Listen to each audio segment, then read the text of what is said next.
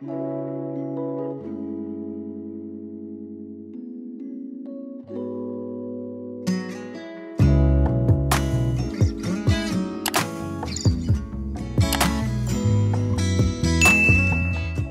my honeydew ups, welcome back to my channel. In today's video, I'm going to be doing a little bit of a treatment on my hair. I haven't done a deep conditioner in like 2 months. I haven't done a protein treatment in I don't know how long. And I just wanted to spend some time tonight just to do that. I'm actually skipping the gym in the morning because of my hair. So this is dedication. Actually, I worked today and I was looking up things like for my hair in particular. I have type 4 hair and I have low porosity hair. I remember long ago when trying to figure out what products I should use for my hair, I came across hair porosity and how that plays a significant role in the products you use for your hair. Low porosity just basically means it's hard for your hair to retain moisture, whereas if you have high porosity, it's easy for you to retain moisture or to your hair to absorb moisture, but it's hard for it to keep that moisture. If I'm not mistaken, I will put it somewhere on the screen. So I have low porosity hair, and if you want to know what your porosity is, you just take a piece of clean hair.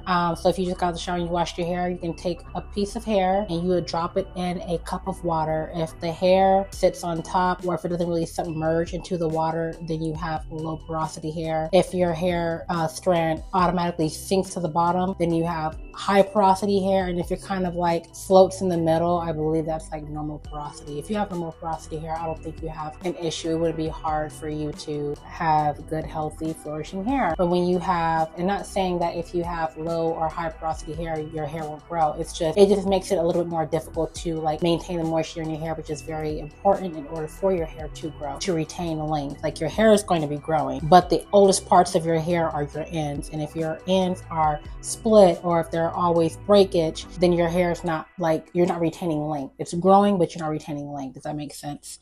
I'm not here to school anybody, even though it sounds that way. I'm just giving you not necessarily my backstory, but just like an explanation if you come across this video and you know what the heck I'm talking about. What I'm going to do tonight, basically, I'm going to start with a protein treatment, which is not really recommended if you have low porosity hair, but just because I haven't had any kind of protein treatment in a very long time, I was doing my hair and I feel like maybe I just need to do a good deep conditioner, but I just really want to do a protein treatment, at least with the product that I use, because anytime I've used this product in the past, it has worked magic on my hair. I feel like my hair is revived. It's like brought back to life.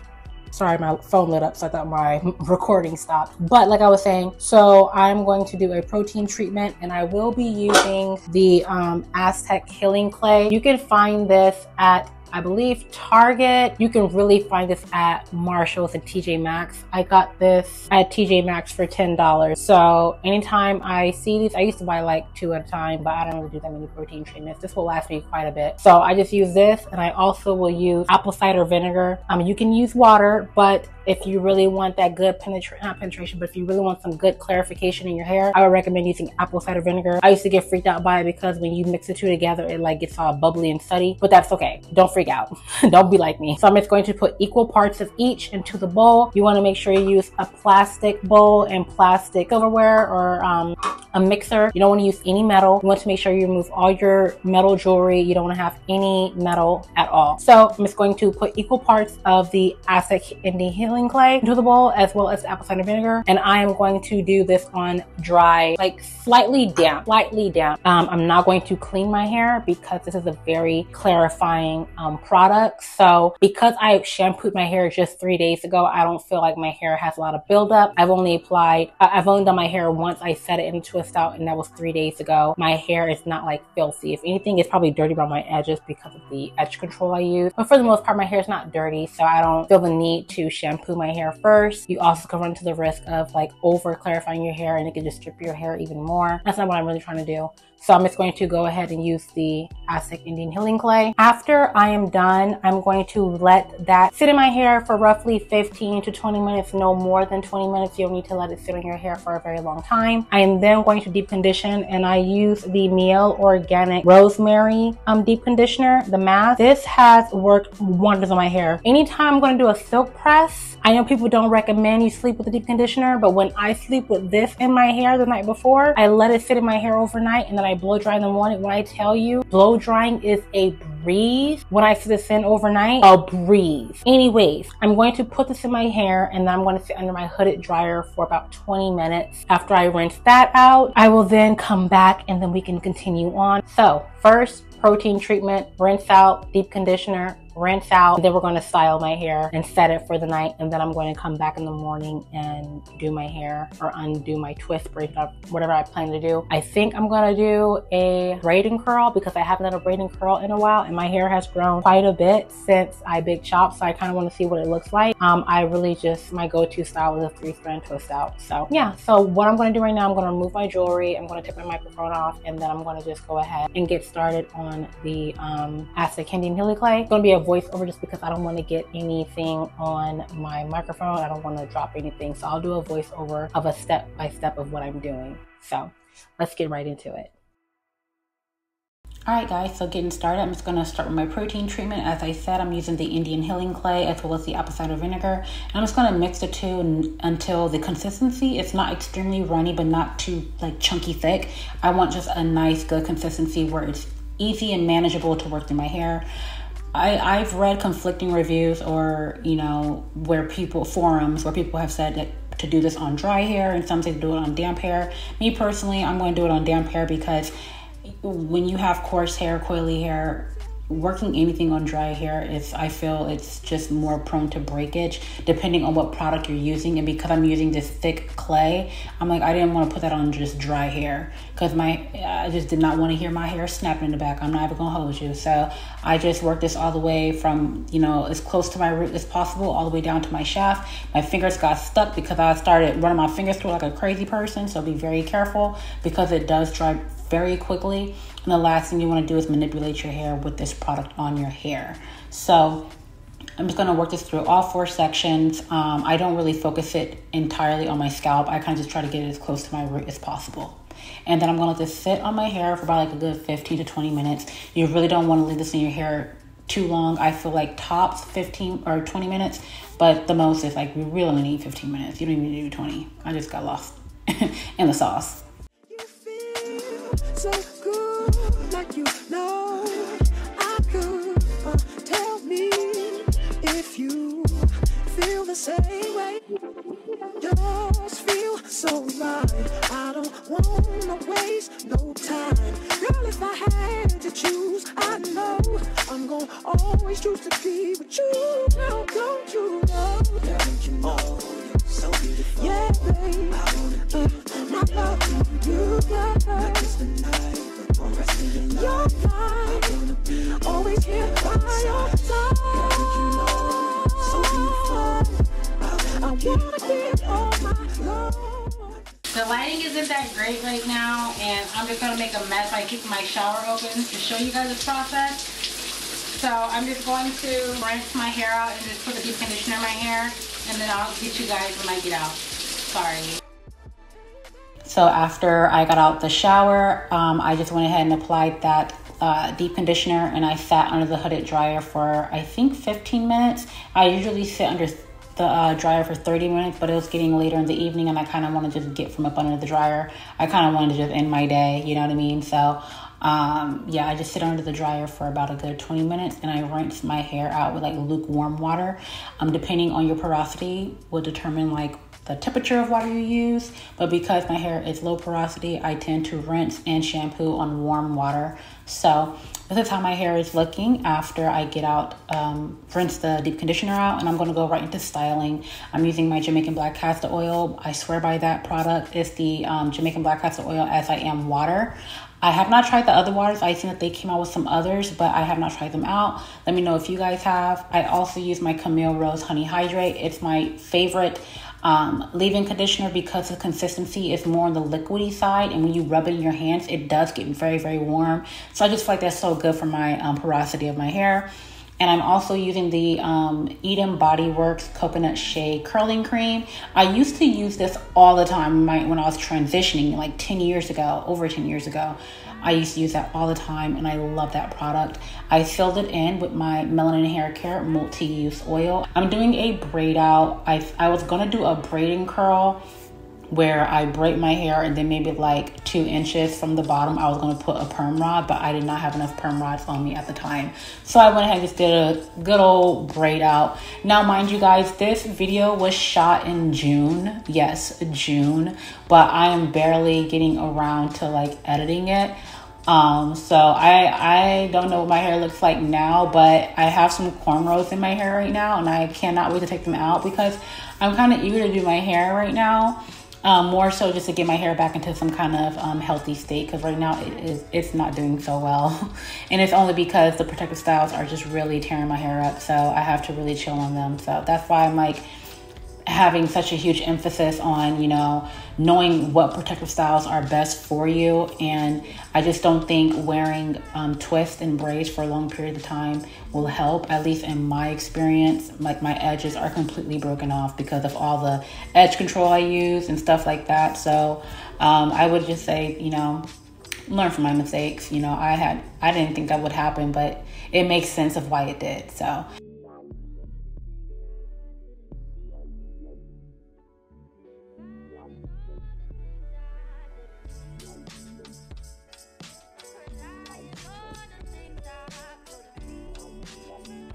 anywho, now I'm going to go back to bed, and then I'm waking up the next morning and I'm using the melanin hair care to go ahead and remove my braids.